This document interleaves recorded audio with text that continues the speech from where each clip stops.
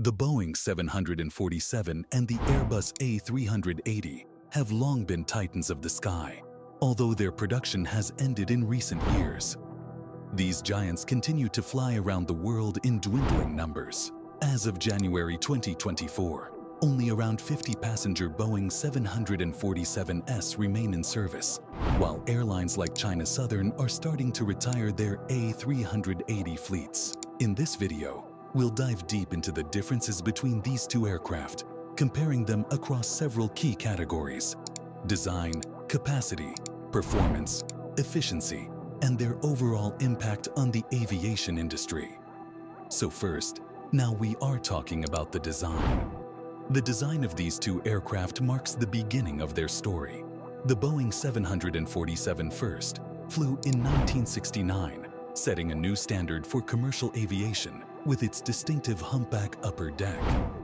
Originally designed as a lounge area, the upper deck soon became additional seating, giving the 747 a profile that became an aviation icon. This unique design also made the 747 incredibly versatile, allowing it to be used for passenger flights, freighters, space shuttle carriers, and even as Air Force One. Known as the Queen of the Skies, the Boeing 747 is the largest passenger aircraft made by Boeing and was first flown by the famous airline Pan Am. A total of 1,574 Boeing 747s were built, with 64 lost to accidents. The 747 was the largest commercial aircraft in the skies for decades, until the introduction of the Airbus A380. Boeing manufactured the 747 from 1968 to 2023, with the last passenger B747 delivered in 2017 and the final cargo aircraft delivered in 2023, marking the end of a 54-year production run in January 2023. The aircraft came in various variants and configurations, typically accommodating 366 passengers, while the final Boeing 747 could seat a maximum of 467 passengers. The 747 specifications include a length of 250 feet, 2 inches, a maximum takeoff weight of 987,000 pounds, and a range of 8,900 miles. The Airbus A380 surpassed the Boeing 747 as a full double-deck aircraft and is the largest passenger aircraft ever made, likely to remain so as it was outcompeted by smaller, more efficient wide-body aircraft, like the Boeing 787 Dreamliner. A total of 251 Airbus A380s were built, with none lost to accidents. The A380 project was first announced in 1990 to challenge Boeing's dominance in the long-haul market. Singapore Airlines was the first carrier to fly the A380, while Emirates was the top customer, purchasing 123 of the units produced. Deliveries occurred between 2007 and 2021, a relatively short period for a commercial airliner. The A380 can accommodate 575 passengers in a typical configuration, with a maximum capacity of 853. It measures 238 feet, 7 inches in length, has a maximum takeoff weight of 1,267,658 pounds, and a range of 9,200 miles. The aircraft is powered by either Rolls-Royce Trent 900 or Engine Alliance GP 7200 turbofans. Launched in 2005, the A380 features a full double-deck fuselage that completely overshadows the 747's partial upper deck. Airbus employed modern materials and advanced aerodynamics to make the A380 larger and more efficient, resulting in a plane so massive that some airports required modifications to accommodate it. With its sleek, modern design, the A380 is an engineering marvel, towering over everything else on the tarmac. Second, we are talking about the fuel burn and operational costs. The Boeing 747 and Airbus A380 are both 4-engine aircraft, making them less fuel efficient than more modern twin-engine planes, like the Boeing 777 or Airbus A350. However, each has its strengths within the context of four-engine planes. The Boeing 747-8, despite being smaller than the A380, benefits from newer, more fuel-efficient engines and a lighter frame, allowing it to be more economical as a passenger on certain routes. Additionally, the 747's versatility as a cargo plane has made it a favorite among freight operators, where the cost-to-benefit ratio still makes sense.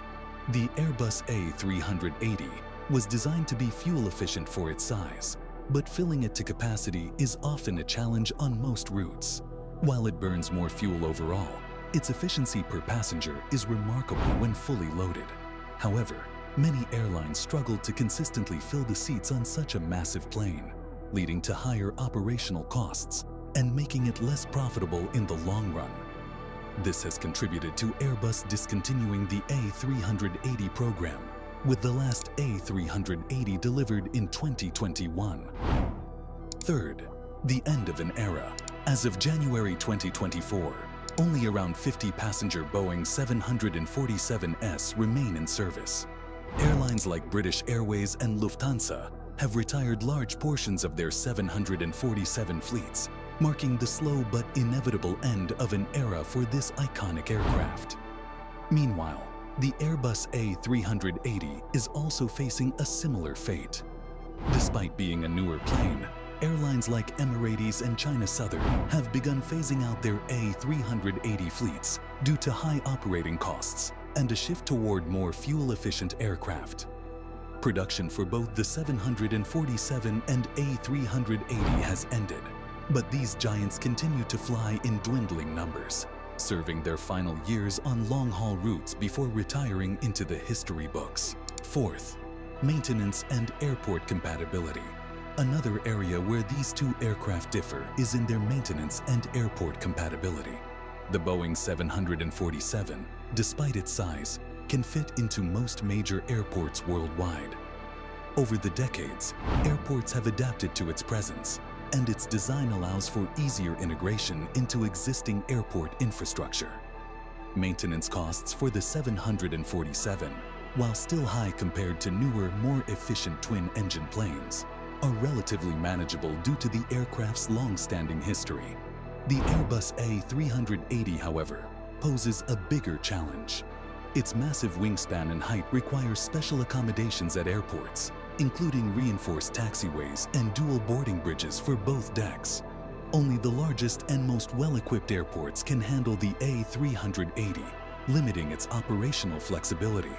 Furthermore, its complex systems and size make it more expensive to maintain, leading many airlines to scale back their A380 fleets or retire them altogether as twin-engine planes became more efficient. Fifth, legacy. The impact on aviation. The legacy of the Boeing 747 is undeniable. As the world's first wide-body long-haul aircraft, it revolutionized international travel, making flying accessible to millions and connecting cities that were once too far apart. The 747 earned its place as a symbol of aviation's golden age, and while its production is winding down, its legacy as the Queen of the Skies will live on for decades. Many 747 continue to fly, particularly in cargo operations, ensuring that this iconic aircraft remains a familiar sight in the skies. The Airbus A380, despite being a technological marvel and a passenger favorite, didn't have the same long-term impact. While passengers loved the space and comfort it offered, the economics of operating such a large plane proved difficult for most airlines. The A380's relatively short production run and discontinuation have already cemented its place as a symbol of ambition and perhaps overreach in modern aviation. Its legacy will likely be remembered as a testament to what can be achieved in aircraft design, even if the market ultimately moved in a different direction. In the Battle of the Giants, the Boeing 747 and Airbus A380 each have their place in aviation history. The 747, with its timeless design and long-lasting impact, remains the more versatile and successful aircraft. The A380, while not as commercially viable, will always be remembered for pushing the boundaries of what was possible in aviation. Both planes are icons in their own right, but as the aviation world moves toward more efficient twin-engine aircraft, their days in the skies are becoming numbered. Which one do you think deserves the title of the greatest airliner of all time? Let us know in the comments below.